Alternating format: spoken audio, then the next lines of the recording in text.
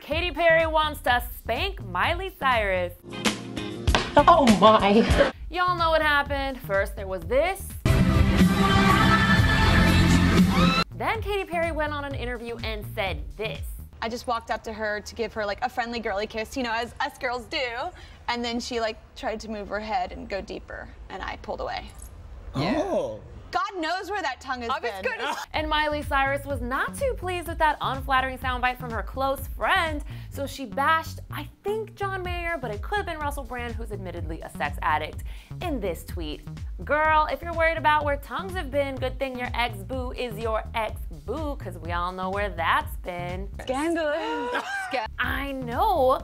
Then Miley added this lifelike drawing and said, "Don't you act like you didn't love it." And I think Katy did love it, because Katy tweeted Miley back saying, "Ooh girl, I'm gonna give you the biggest spanking when I see you in the UK."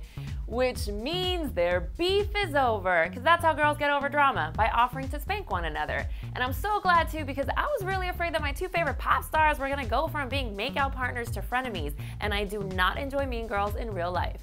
So let's indulge a little bit in the spanking action. Should Katy truly employ some good old-fashioned spanking onto good girl gone bad girl Miley Cyrus?